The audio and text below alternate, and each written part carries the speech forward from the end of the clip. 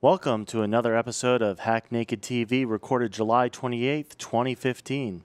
I'm Aaron Lyons, and today we'll be talking about the latest logo-branded vulnerability. And of course, we can't go a week without talking about the hacking team and OPM breaches. Today's episode is brought to you by Black Hills Information Security, the leaders in pen testing and active defense. Email consulting at blackhillsinfosec.com to request a quote today. And by Cybrary. Get the latest hacking and security training from cybrary.it. Visit hacknaked.tv/Cybrary for our referral link for our listeners. The latest in the marketing arms race of logo-branded vulnerabilities is stage fright, and it was revealed yesterday by researchers at Zimperium. Of course, their announcement is just in time for their research to be presented at Black Hat. Supposedly, these vulnerabilities allow an attacker to only need the mobile number of the target phone and to send a specially crafted media file via MMS to exploit these vulnerabilities and take over the phone.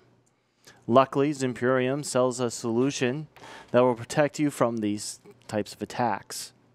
But all kidding aside, Zimperium did submit patches back to Google for all the vulnerabilities they found.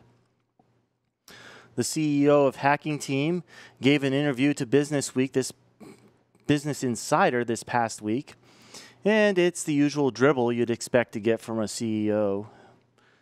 The takeaway that I had from this interview was that the hacking team has done everything completely within the law at the time they did it. My rebuttal is just because something is legal doesn't make it ethically or morally right. OPM breach.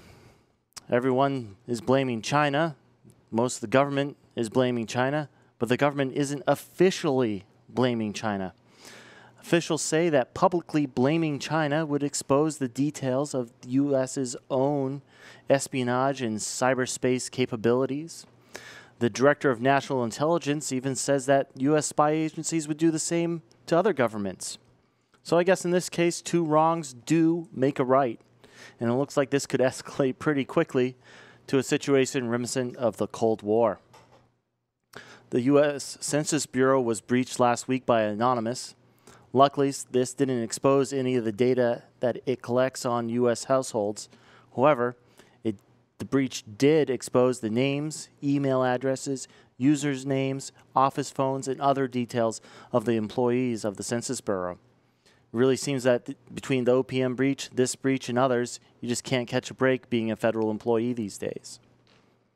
If you're going to Black Hat and Defcon next week, be sure to find us in the vendor areas. Not only are we going to have our Hack Naked t-shirts for sale, but we're going to have glasswares, vapes, cigars, stickers, books, and possibly even more. See you there. Have a great time. Bye.